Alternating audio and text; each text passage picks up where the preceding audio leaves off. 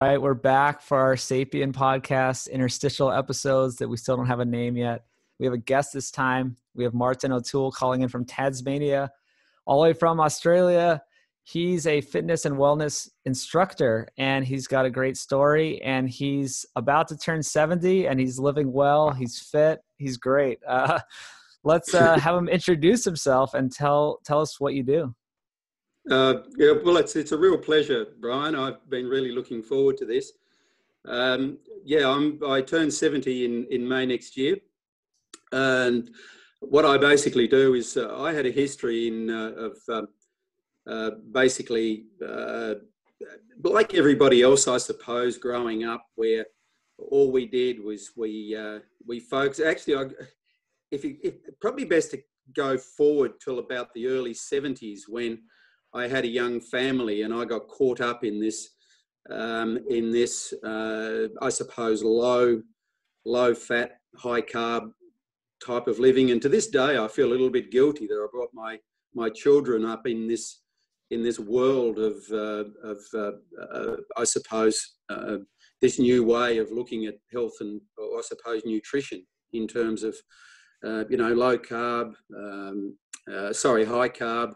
Margarine, bread, all of these things that I think contributed to not only my own bad health, but I feel a little bit guilty. I probably shouldn't, but because I didn't know any better, that I brought my children up and my family up in this world. And but I suppose it's like everything in life. We all have what I call Harajuki moments, where something happens in your life that just changes things forever. It's like closing a book and then opening another part of that book. And that closing of the book, I suppose, happened back in fast forward to about 1991, when I lost my wife and I lost our middle daughter Alison to suicide. And it's as I said, it's one of those you wouldn't wish it on your worst enemy, but your life completely flips, and I mean, I won't go through all of the details, but my life completely changed. There was like this life before, and now there's all of a sudden I had this life afterwards. And I suppose I've struggled from then until basically now with mental health issues as a result of that. And I commiserate with anybody that's been through this. And of course, we've got another spike in it through a different reason with COVID and all the knock-on effects of that. So I got to a point where I had to do something to improve my mental health and my physical health. It led to my physical health. So I swam around in this pit of despair, and all of a sudden I thought, look, I've got to do something. I put on a lot of weight. I literally just didn't want to live anymore. It was that powerful of a life-changing event. But if you fast forward to I swam around in different businesses, and I never was really successful in those businesses because I had this mental cloud that was following me around everywhere. And to this day, I still have episodes where I just want to sit back and try and fight these demons of guilt and everything else that go with that.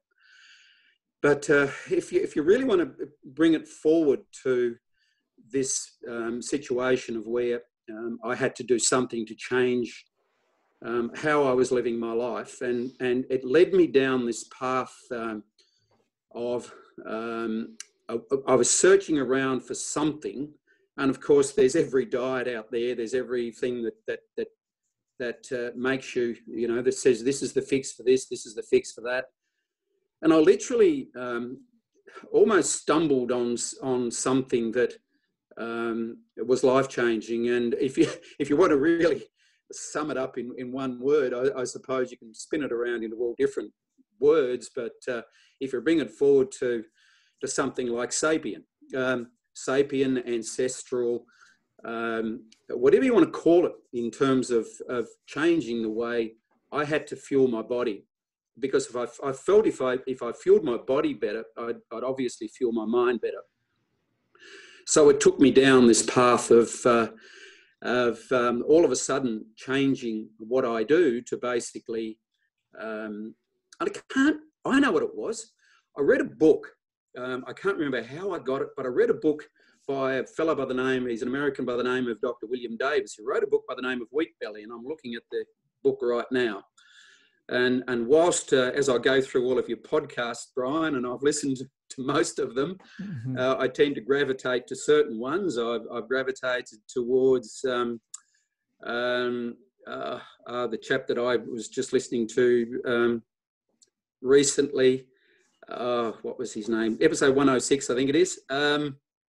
The really Sean recent O'Mara. one. Yeah, Sean Dr. Sean O'Mara. Yeah, he's Dr. great. Sean O'Mara.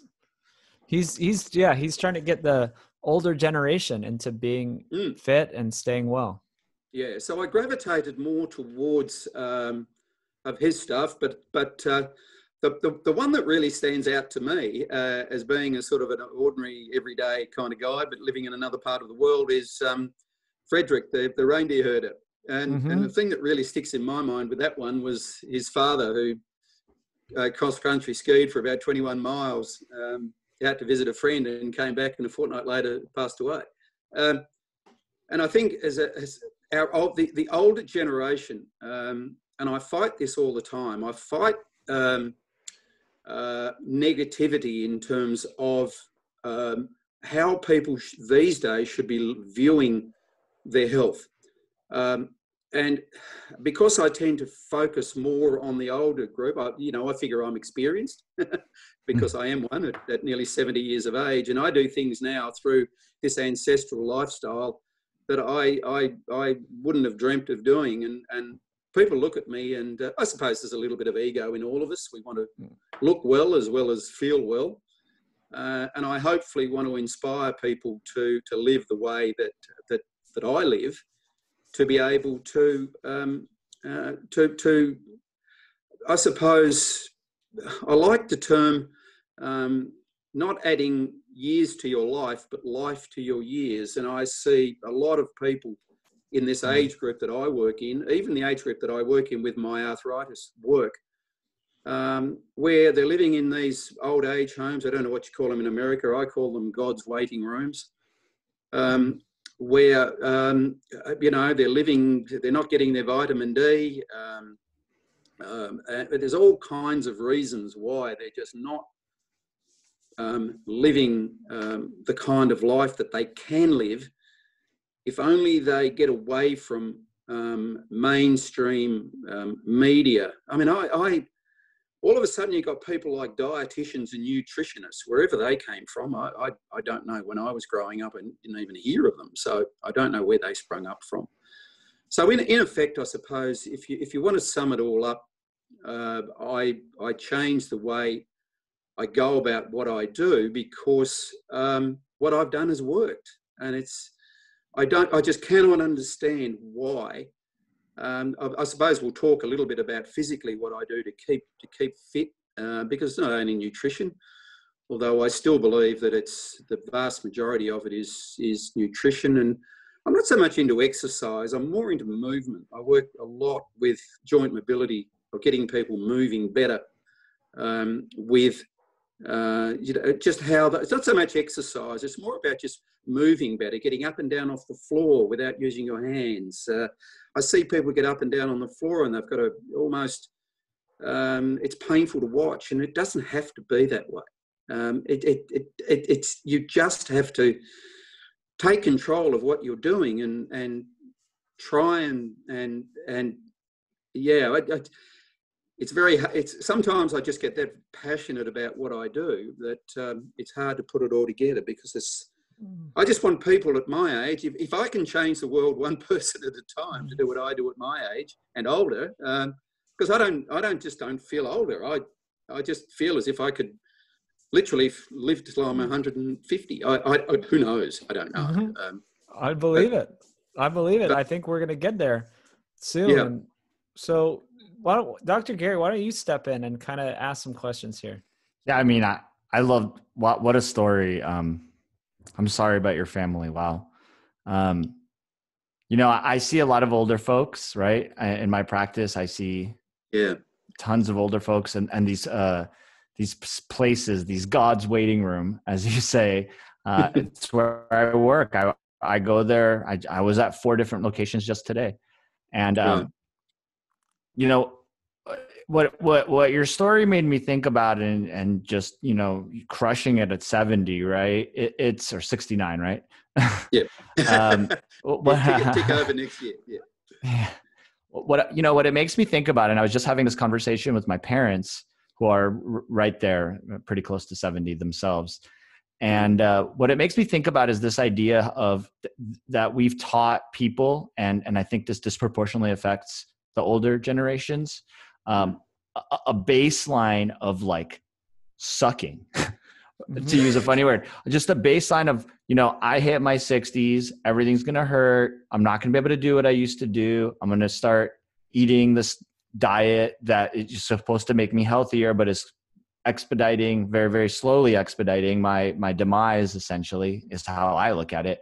When you feed people all these carbs and junk, start giving people these like meal replacement shakes, which are just sugar, Yes. and it's so to me, it's this idea, it's this idea of, expecting to feel the way you feel at 70 or 69, right? Like expecting and creating that expectation as a first place, right? Like, I know we're going to talk, and I want to hear what you do. And I'm sure, it's very much in line with what we recommend. And I love the word movement instead of exercise, because I think movement is the right idea there, right? It's movement. It's enjoy yourself, use your body. That's right. And so, it just makes me think of this, like creating this expectation, and clearly like this disastrous, situation in your family drove you to seek answers, and that changed your expectations, and your expectations were like, I'm not going to be depressed. I'm not going to be miserable. I'm going to figure this out. And wow, here's this whole other way of eating, whole other way of living, whole other way of perceiving supplementation and exercise, right? I think that, to me, is like the message I wish people will take from you, is because I know we're going to talk about the same kind of recommendations, but like, just expect to do well, expect to crush it, expect to learn and get better and do things you've never done before until you drop dead and die. And if you expect that kind of life, you will get a much more beautiful life. I mean, anything could happen. We're exposed to all sorts of toxins we can't control, and shit happens to people, right? But if you expect a bomb life, if you expect to really crush it, you will. A lot more than if you expect to feel like shit. So, wow, thank you. Yep. Thank you. So tell us, what is, so other than the nutrition, which I agree, I think is the heart of it, what are these other components of your life that you think gives you so much youth and exuberance? There's no doubt. I think Sean O'Mara talks about it, and I woke up to this some time back. I think Mark Sisson talks about it, and he talks about the three things that we're supposed to do as humans. One is walk long distances. The second one is lift heavy things, and the third one is sprint once in a while. So I do all of those. But one of the things that I haven't mentioned is I became a kettlebell instructor around about 12 years ago, and that literally did change my life. I currently instruct, and I've been doing it for the last 7 years. And I suppose I shouldn't say unfortunately, but I will. Unfortunately, because of financial circumstances, I ended up working and I still to this day work in a local fitness centre.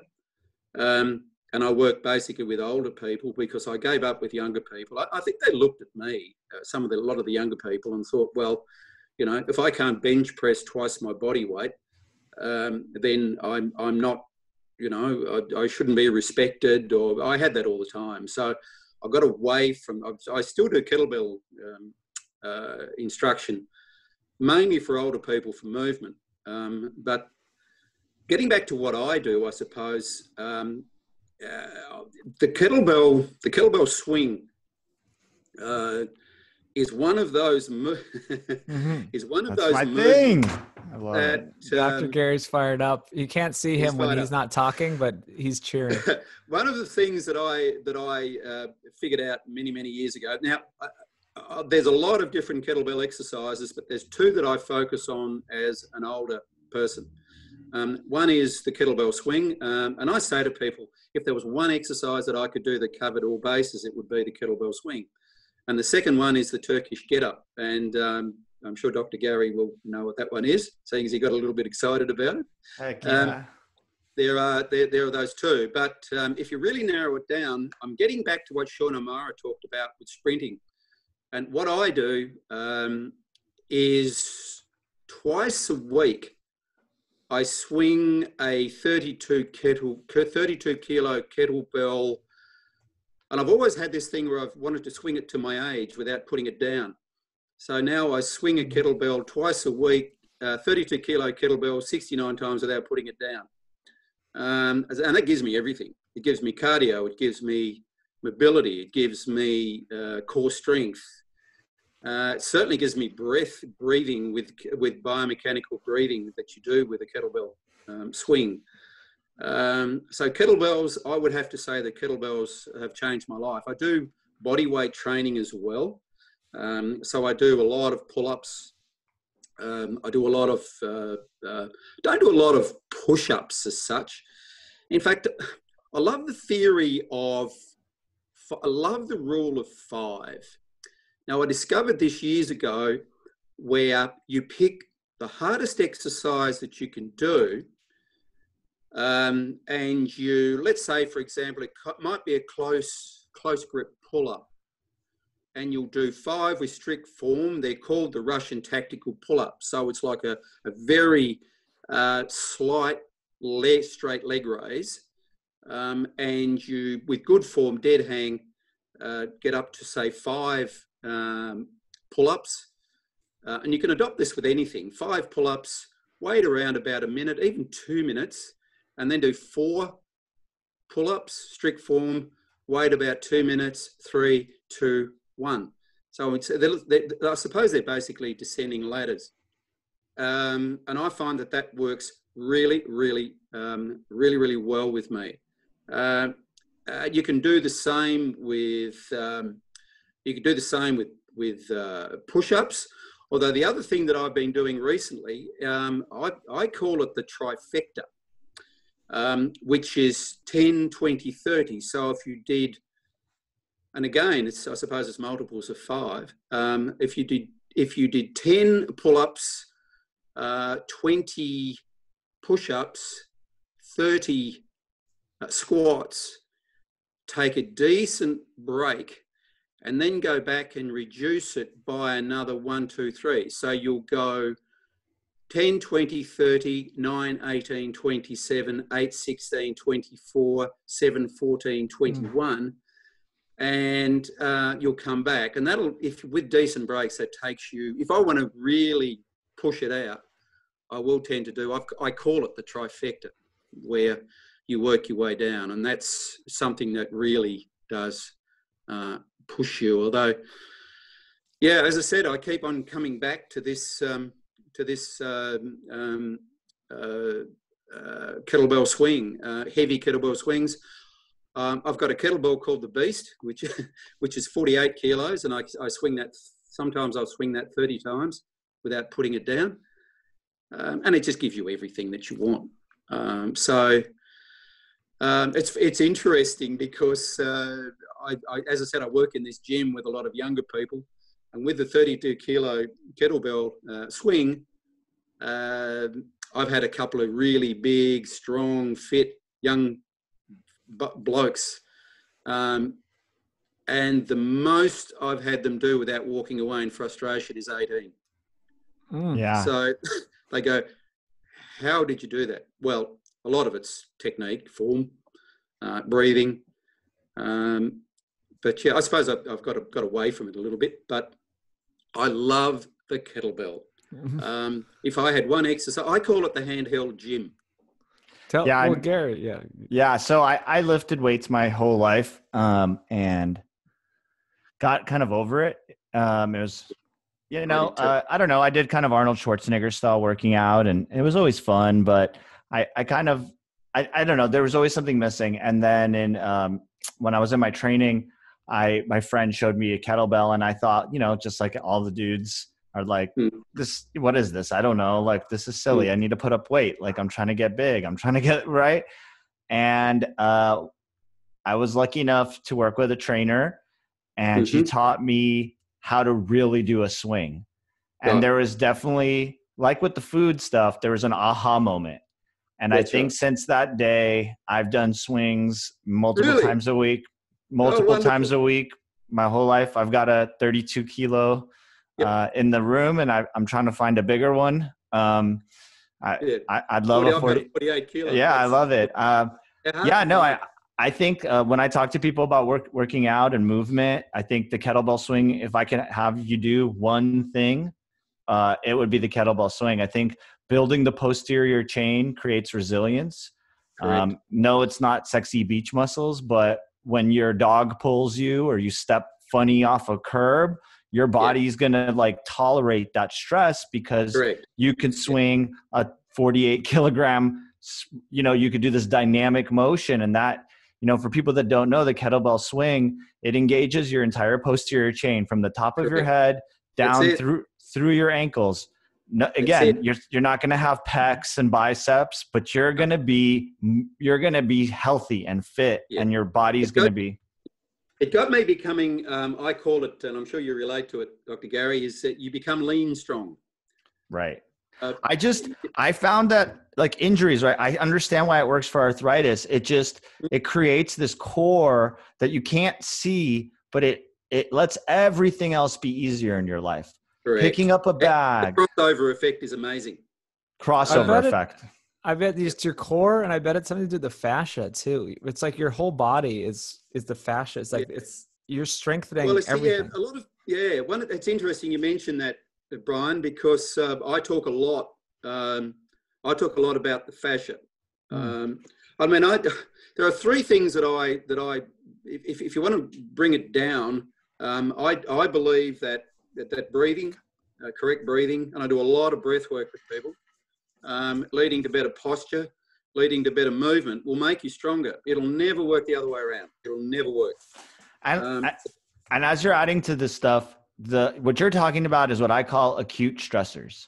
So I consider like what we're kind of exercise we're talking about in acute stress. I also consider the deep breathing breath work an acute stress. It's why people don't do it, because you have to consciously push your cardiovascular system to do this breath work. Everyone thinks about it as like a meditation or a relaxation. It's really not. It's like a cold immersion, a heat immersion, a fast. I think about all these things. I know you've heard us talk about it, but connecting the dots. Here's a guy who's 69 crushing it. He's doing breath work. He's doing HIIT, high intensity interval training. I'm sure you fast. Yes. Yep. Yes. So I never eat lunch.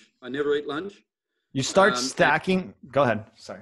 I never eat lunch. I fast 1 day a week.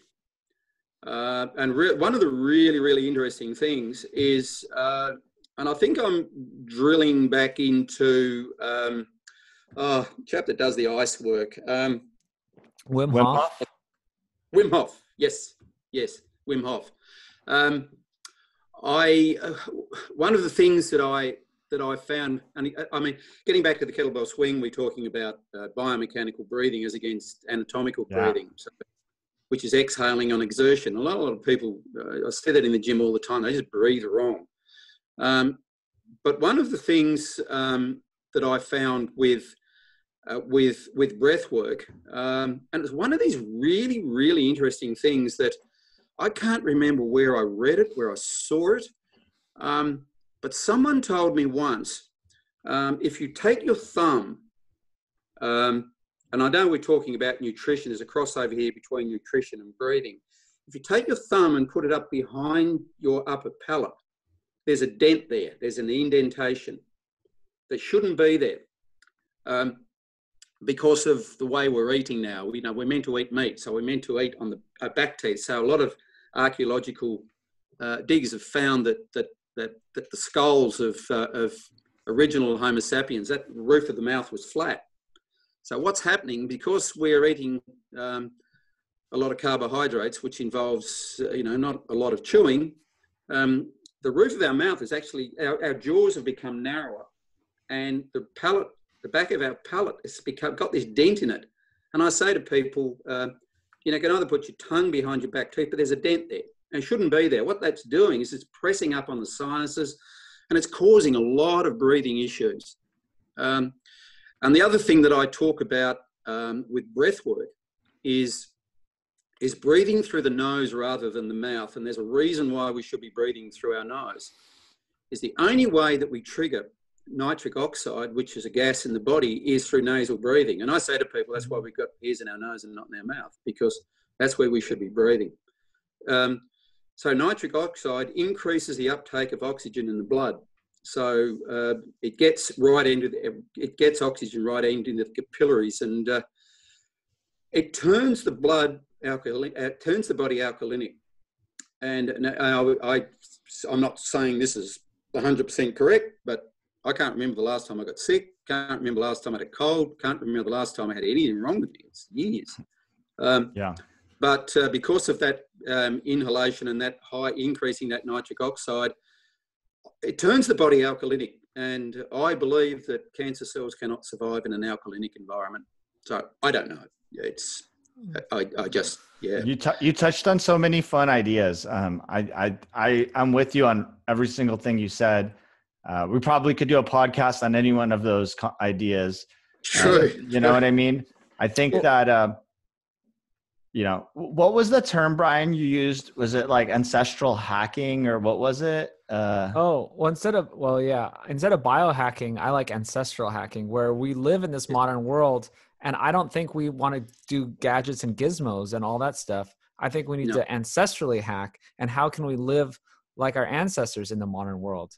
And that is all the things you talked about, is proper breathing and fasting and cold therapy and hot therapy, and not getting in some crazy cryo chamber that costs $500,000.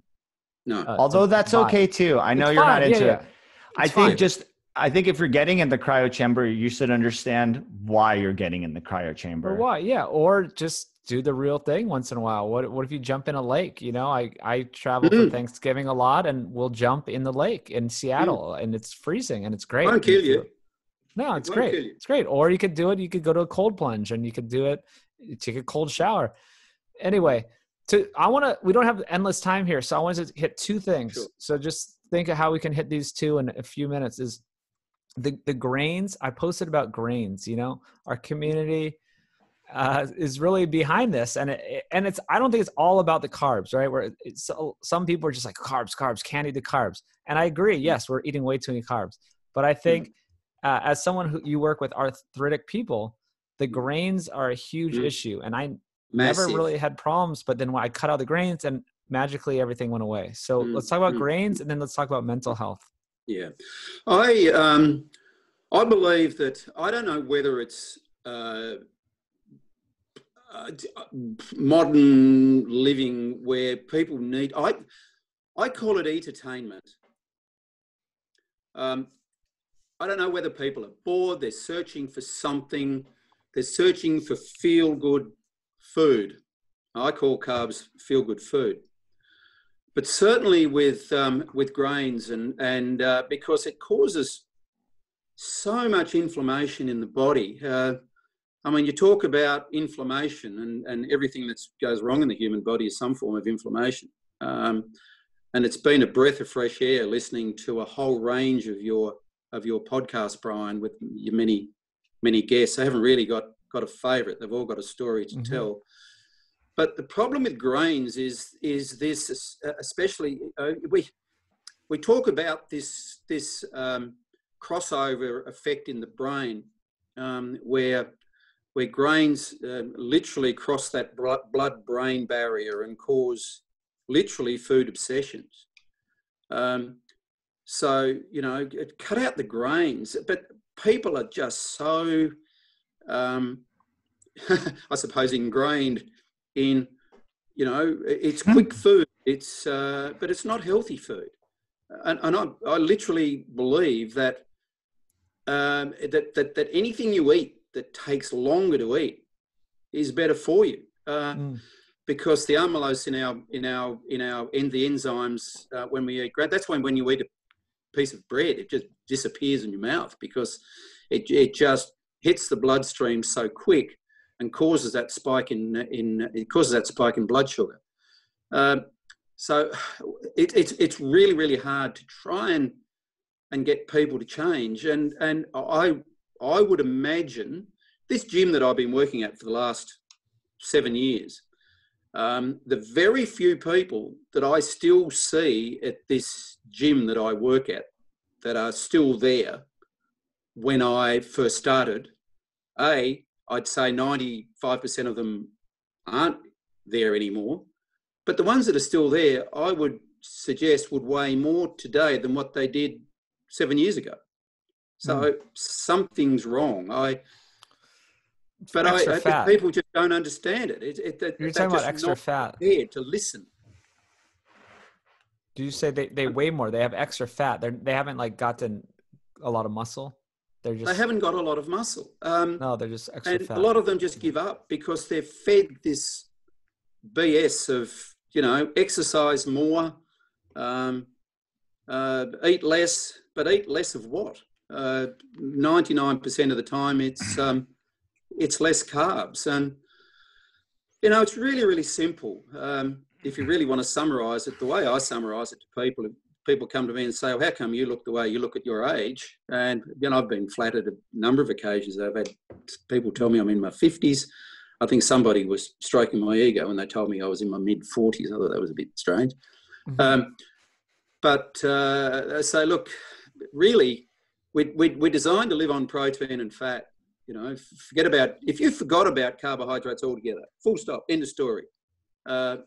No carbohydrates. I'm sure the body would figure it out for itself because, you know, cut out the insulin spike and you won't put on weight because insulin is the only hormone, I'm preaching to the converted, but insulin is the only hormone in the human body that puts fat on the human body. Simple. End of story. It's so simple, but I just do not understand why people just don't get it. I'm not saying I'm giving up, but there's the majority of people. It's almost like I work in this age group, but I'd like to get hold of people that are at an age group slightly younger to warn them, because they get into this, a lot of older people, even above, let's say above 40. And I don't know what it is, with all due respect to Dr. Gary. I don't know whether it's the medical profession that says take a pill and it'll all be okay. I just don't know. Yeah, I mean, to jump in, I think that, you know, people in your generation have been indoctrinated into a belief. You know, I could speak to kind of my colleagues, like doctors in this age range, when I bring these ideas to them. You know, they basically, if they're going to believe me, they're going to have to say to themselves that they were wrong for 20, 30, 40 years. And I think that's a bitter pill to swallow. We've said it before. So yes. I think that's true probably for anyone in their 60s, 50s, 60s, 70s. It's tough.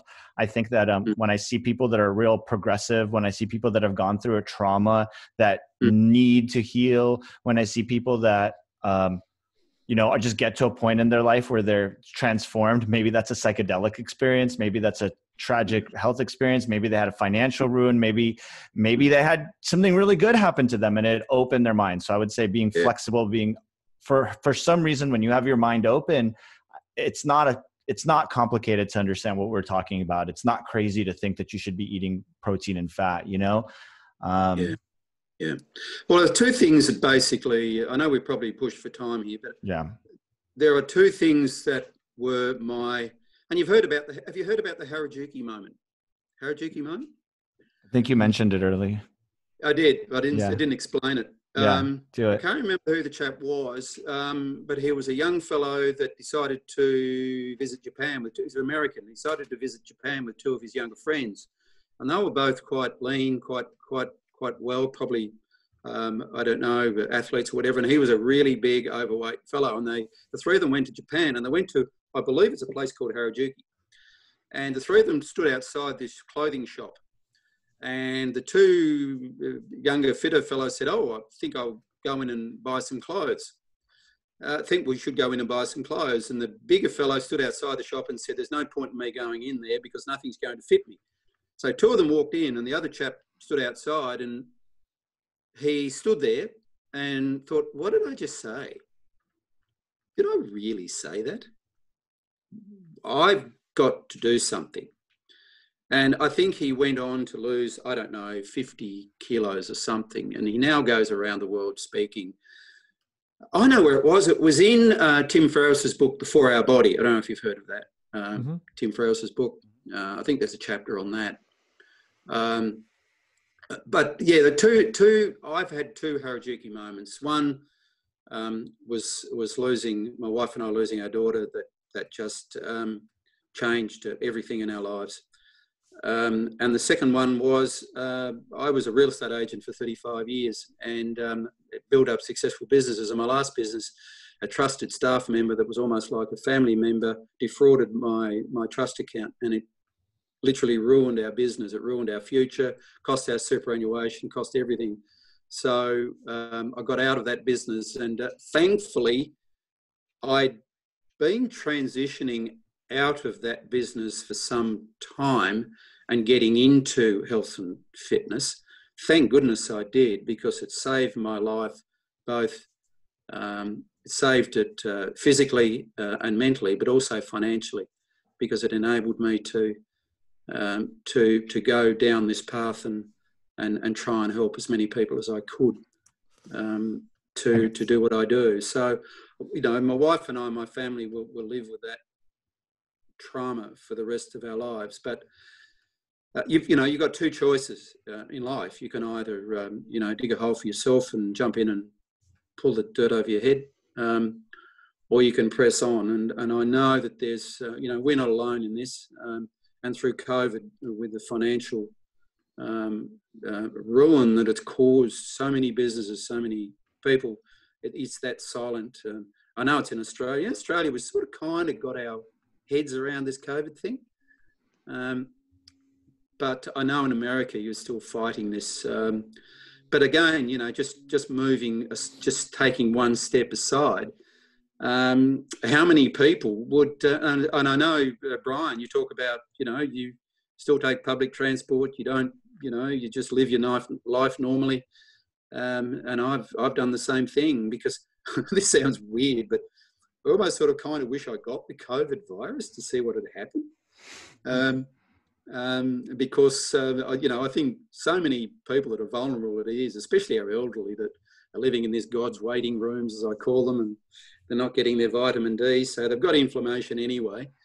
So COVID comes along. It reminds me of a boxer that's been knocked down to the count of 8, and he gets up, or he or she gets up, and then along comes COVID, and bam, that's all it's needed to knock them out completely. Which is a shame. But nobody is talking about living in a way that reduces or sort of kind of eliminates inflammation, so that when COVID comes along, it's only got one battle to fight, and that's COVID, and it'll win it. It'll beat COVID. But when you've got all these other things going on in your body, it doesn't take much to knock you over. And that's the problem with a lot of these old age homes. Amen. They're sticking them in these places. They don't get sunlight, so they don't get vitamin D. They're feeding them this horrible high carb food. That's not helping, causes inflammation. And I'm not the only one to. I gotta say, your clients are very lucky to have you. Thank you very much. I do my best, and I fight and kick and scratch and gouge, and I've got my own tribe, and the ones that listen to what I do, are winning the battle. But as I said, I don't want to cry poor, but I would love to be able to do so much more with the Sapien tribe. But financially, it's been a little bit of a battle, but we're getting there and putting not 3 feeds on the table, 2 feeds on the table. And yeah, there's lots of ways that I would love to. The other thing, because of my age, I'm just not. I'm not. And this is one of the challenges that I'm going to really tackle head on next year, is getting a handle more on Facebook, getting a handle more on how to market what I do more. Because I'm not saying I've sort of kind of given up with social media, but mentally it's a bit of a battle to get your head around other stuff. But I'll do it. I think I've got to get my message out, and I've got to get my message out more. That's what I was going to say. Yeah, we need some more voices from the older generations on social media. And, this podcast will help and spread your word. And it's great to hear that we kind of covered some of this mental stuff. And it sounds like the diet, if you adopt a Sapien diet and lifestyle, you have the resilience, you have the foundation to tackle things. And so many people, they don't have that. So they're busy trying to just feel good enough to just get out of bed and make it to work, much less, deal with some tragedy with their family. And if you have the foundation and you're living right and you're eating right, then it sounds like you had the fortitude to really not collapse. Well, I have absolutely no doubt that my mental strength has come about through my physical strength. The two have gone hand in hand. I literally do not know where I would be today. I mean, 12 years ago, I was 27 kilos heavier than I am today. And I didn't do it through exercise. I did it through a change of nutrition to the ancestral way of living. I suppose I think I've landed with the Sapien. I've tried to put a handle on, and I've struggled. We call it ancestral, you call it all kinds of things, but I just gravitated towards the Sapien brand, if you want to call it a brand. It's a framework. We'll call it the framework. And I've settled into that, and I just wish you had nose to tail in Australia. He's working on it. We're working. No, yeah, I am. There's a lot of requests out there, but yeah, no, I don't want to take so much credit for Sapien. It's just putting it together and then calling it something, because I think a lot of people have been searching for this, and it just means living like a Sapien. It's just natural, and no one's quite figured it out yet, I guess. I think paleo is close and primal, and there's this and that. But anyway, speaking of Sapien, thanks so much for being part of the Sapien tribe. People can go to sapien.org and, find out more and join us there. And we have the Sapien program, and that's about it. We'll come back next week with some more great information and guests and all that. So thanks, everyone. Thank you so much for that story. Thank you. It's my pleasure. Thank you.